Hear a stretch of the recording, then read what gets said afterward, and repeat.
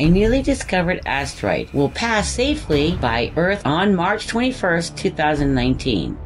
Designated as 2019 EA2, the house-sized asteroid was discovered by astronomers at the Mount Lemmon Observatory outside of Tucson, Arizona on March 9th, 2019.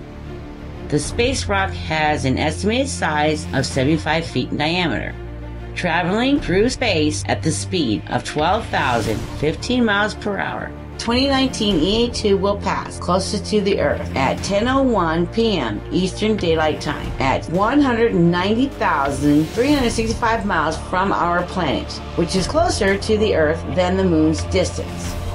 Earth's next encounter with 2019 EA2 will occur in 112 years, around March 2131.